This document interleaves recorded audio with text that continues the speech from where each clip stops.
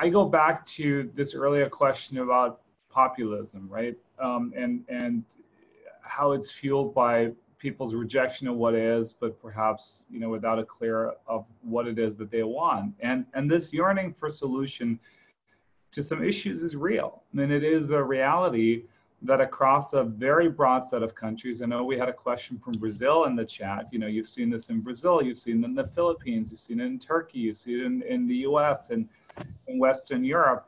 You know, even if this wave hasn't toppled governments everywhere, there's a growing number of people who are deeply concerned about their future, and that is rooted in sort of equal parts in economic uncertainty and cultural uncertainty. And I think, you know,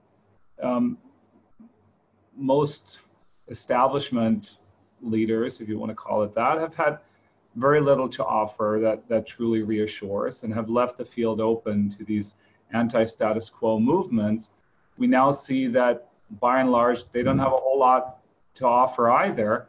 And while on the one hand side, that might be reassuring, it really isn't. And people will continue to look for leaders who inspire and reassure and give hope, and who have real answers and real solutions. And I think, you know, this is a conversation largely among scholars and in business schools. I think it's incumbent upon us as educators in business schools to engage business leaders around those questions. They can't pretend that this isn't real.